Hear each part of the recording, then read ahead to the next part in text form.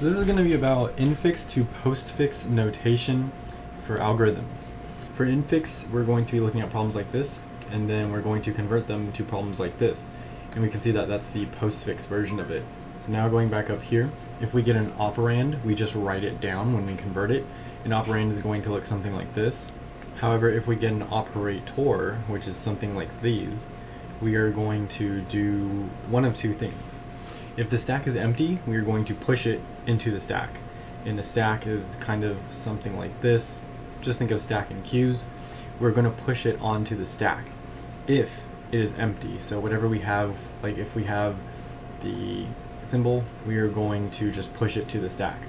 However, if our stack is not empty, we're going to look at the operator, and if it is lower or equal in precedence to what is on top of the stack, then we are going to pop whatever we have that is greater than it and display it. And then we're going to keep doing this until we reach something that is greater than what we're being passed in. If we have open parentheses, then we push to the stack, and if we have closed parentheses, we are going to pop and display everything up until the open parentheses, but not include the open parentheses. However, we're going to pop that off of our stack also. If we have nothing else in our list, then we are just going to display everything. Now, looking at these problems, we can convert them. So for the a plus b, we know that we have this operand. So we're just going to write it out. We have a. And then we have this plus here, so it's going to go into our stack. Next, we have our operator b. So we're going to have ab, and then we're going to have the plus. And the reason why we have a plus and nothing else is because now we are at the end of our expression, and since we are at the end, we are just going to pop everything off of our list. So this is not going to be in our list anymore after we pop it. For the next problem, we have a plus b times c. So we're going to have a as our operand. We have this plus, so we're going to store it in our stack. Then we have our b, and then we have this multiplication. Well, multiplication has a higher precedence than the plus, so we're just going to write it in the stack. Next, we have our operand c, and we're just going to put it here. And since we have nothing else left, we're just going to pop everything off of our stack. So we have the multiplication and then the plus, and that's how we get it over there. For the next one, we have a times b plus c. We're looking at these. We have the operator a, we have the operand a, so we're going to have a here. We're going to make our stack. It's going to have the multiplication inside of it. Then we are going to have our b, and then we have this plus. Well, plus is lower than our multiplication, and if it's lower than or equal to, we are going to pop whatever we have into our stack until whatever is greater than what we have right here that we're comparing it to. So we are going to put this multiplication inside of here, and then we're going to cross it out here, and since there's nothing else, we're going to put the plus in here. We're going to have the c, and since there's nothing else after this plus that we've dealt with and the c that we've dealt with, we are just going to pop the plus. And that's how we would get the equivalent postfix expression. Now we're going to look at the next one. Now this is pretty cool because we have parentheses here. So we're going to look at the parentheses. We're going to put the first one in our stack. Then we have the operand a, and after this we have a plus. Well, plus is higher in order than the parenthesis, so we're not going to do anything. We're just going to put it in the stack. Then we have our b, and now we have our closed parenthesis here. And once we hit the closed parenthesis, we're just going to pop everything off of our stack until the open parenthesis. So all we have is a plus, pop that off, get rid of that, and then we get rid of the open parenthesis. Now we have a multiplication, so we put that on our stack. Then we have a c, and now since we have nothing left, we're just going to pop off our multiplication, so we're going to have it like this, and that's how we get the equivalent. Looking at the next one, a minus b times c plus d with multiple parentheses. So for this one, we have our first parenthesis here. Our stack is going to start something like this. We have the first parenthesis, then we have the operand a, so we have a, and then we're going to push c, and then we're going to push the negative into our stack. We have b, and then we have this closed parenthesis. So we're just going to pop the negative, and we're going to get rid of that, and then get rid of the open parenthesis. Now we're going to deal with the next one. We have a multiplication. So we're going to put this in here, and then we have the parenthesis. We are going to have our plus, and then we are going to have d. Then we come across the closed parenthesis, so now we're just going to pop everything. We're going to pop the plus, then we come to the open parenthesis, and then we come to the multiplication. So that is how we would get the equivalent postfix expression. Lastly, we have a plus b, and then this is in parentheses, times c minus d with the division e plus f. We are going to write our stack over here, just because it's a little bit bigger. We're starting this off with an open parenthesis, and then we have the operand a. Then we have a plus, which is greater than our open parenthesis, so we're going to put this in here. And then we have our b, and then we have the closed parenthesis, so we have to pop everything in here. We're going to get rid of the plus, and we're going to actually put it here in our postfix expression. We're going to pop the parenthesis, but we are not putting it in here.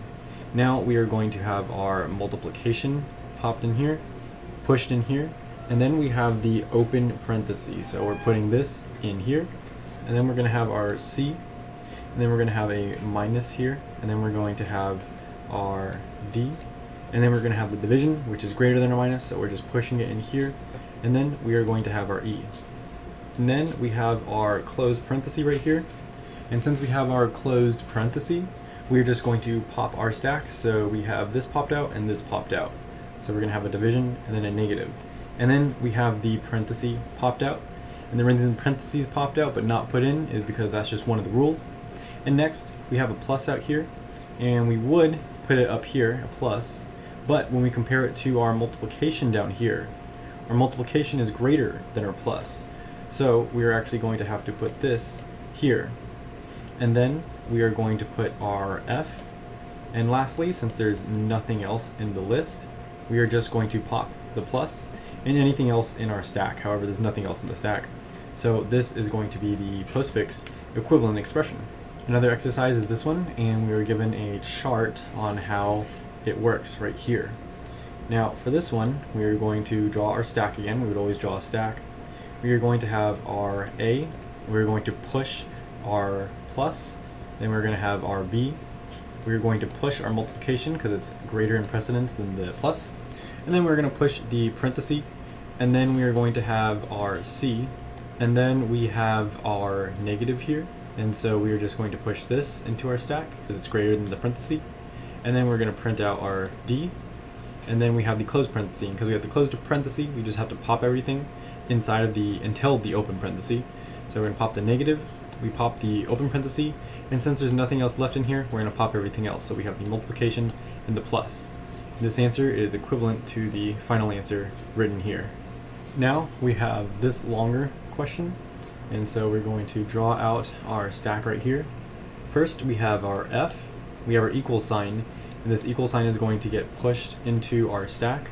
Then we have our a, and then we have our multiplication. Our multiplication is greater than equals, so this is just going to be pushed into the stack. Then we have c, so we're going to write this down here. We have this, and this is going to be pushed to our stack because it's greater in precedence than the multiplication.